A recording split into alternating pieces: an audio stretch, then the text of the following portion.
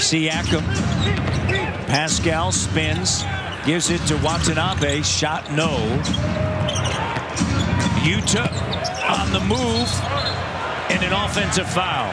Well, you know, the Pistons just trying to pack the paint because the Raptors, you know, you don't have a lot of shooting out there. And obviously a big part of it is being able to come to a jump stop here. He wants the paint touch and throw it back out, but obviously you got to go in there under control.